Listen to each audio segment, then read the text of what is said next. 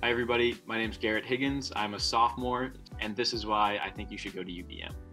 When I toured campus, I was a junior, so this was the first time I had been to Burlington.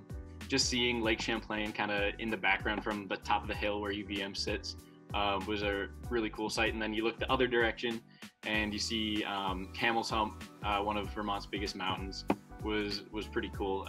So that was one of the things I love the most about campus was all the green space. We have 4 different campuses, 2 of them being entirely residential. Central campus, where most of our classroom buildings and library, a couple of our dining halls are, and the student center.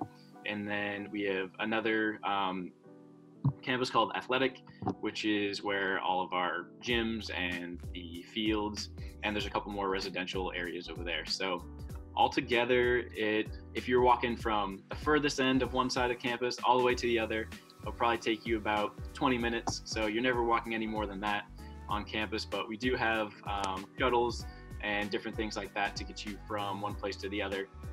So at UVM, we have different residential communities, and you get to pick them when you first come to campus, and they generally center around one common interest that the students might have. Yeah, there's a lot of opportunity to engage in any kind of part-time job in the Burlington area, as well as research on campus. UVM is a research university, so all of their professors are actually required to be engaged in some form of research. This is really great for undergraduate students because that means there's a lot of opportunity to be involved in different kinds of research. It's a bit of a bummer just because of the times that we find ourselves in that we can't be on campus. For you guys to tour the campus and to see everything that UVM has to offer.